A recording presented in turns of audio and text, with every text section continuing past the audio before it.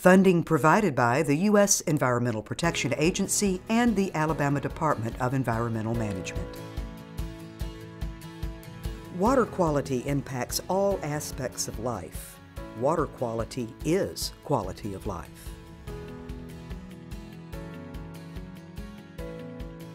Pollution in water is not only ugly, it can result in the death of a range of plants and animals and put our health at risk too. If we want to know how to keep our water clean, we need to know what makes it dirty. 70% of the Earth's surface is covered by water, but only 3% of it is not salty, and the majority of this fresh water is frozen in glaciers. Only a tiny portion of the world's water is usable for sustaining our quality of life. That is why we need to protect it. Understanding how fresh water cycles on the Earth helps us find the source and causes of pollution. Energy from the sun heats the surface of exposed water, evaporating it into its gas form. As water vapor cools, it condenses, resulting in rain and snow. In natural areas, the majority of this water is evaporated back into the air or absorbed into the ground. The rest runs downhill through the watershed in creeks that empty into lakes and rivers, then bays and seas, which are part of our watersheds. A watershed is an area of land that drains into the same body of water. It can be a small area, like land surrounding a single creek, or it can include an entire river system that crosses state lines. It's important to remember that wherever you are in a watershed, and however that land is used within the watershed will affect the water quality downstream. Improper agricultural uses lead to increased sediment, fertilizer, pesticide, and pathogen pollutions. Residential use increases the amount of trash, fertilizers, pesticides, and pathogens. Commercial areas lead to additional trash, oil, and grease in the water, and industrial areas lead to more pollution of chemicals and trash. Regardless, all types of pollution can come from any of these land uses. Surfaces such as roofs, roads, parking lots, and even manicured lawns prevent rain from absorbing into the ground.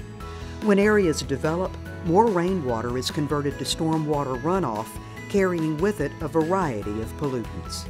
The Environmental Protection Agency classifies these as non-point-source pollution because they don't originate at a single source, like a pipe coming out of a factory or a wastewater treatment plant.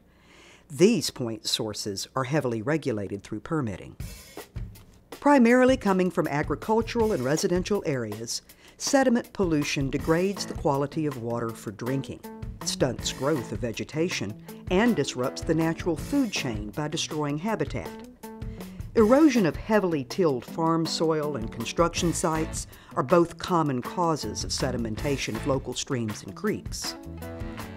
Neighborhoods and commercial areas without appropriate stormwater facilities can lead to a rush of extra water that can overwhelm wetlands and cause stream bank erosion that washes large amounts of sediment downstream.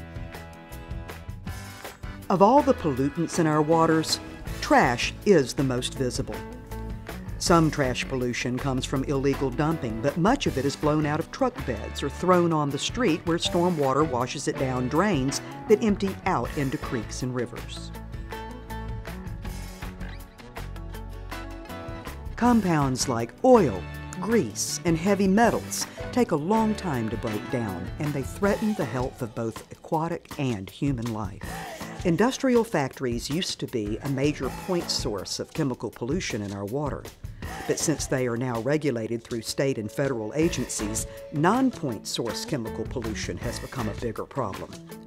Common causes of chemical pollution include oil leaks in cars, pouring grease and oil down kitchen sinks, the emptying of household chemicals down storm drains, and illegal dumping. Nitrogen and phosphorus in fertilizers, along with organic material found in leaves and grass clippings, are all nutrients that help plants grow. When it rains, if too much of these nutrients wash off yards or farms into the waterways, the algae in the water grows faster than the ecosystem can handle, resulting in algal blooms. These blooms harm the water quality, food resources and habitats of the water body and often cause fish kills due to the sharp decrease of oxygen in the water needed to sustain aquatic life.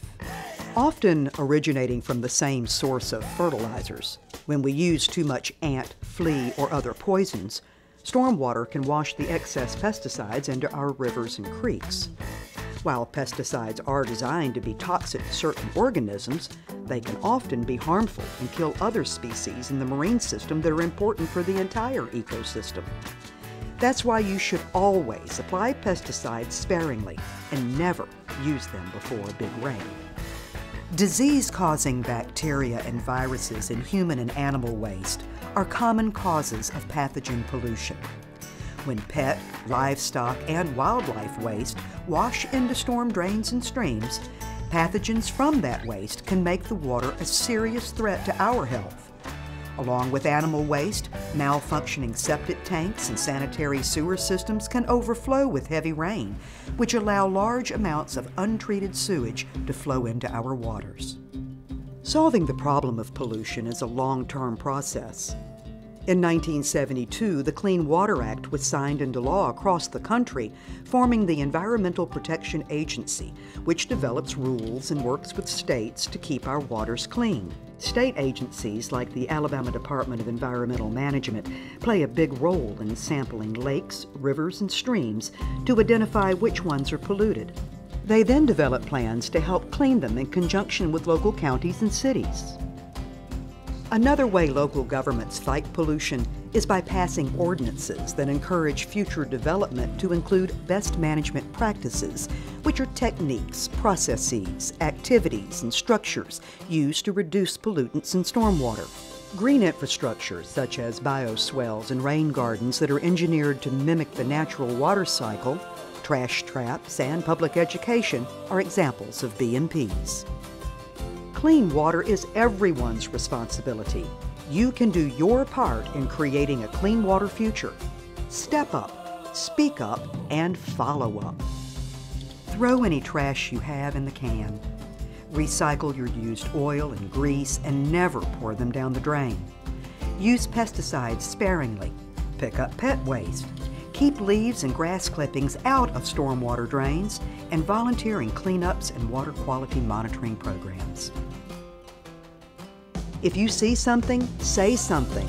Report issues to your municipal government.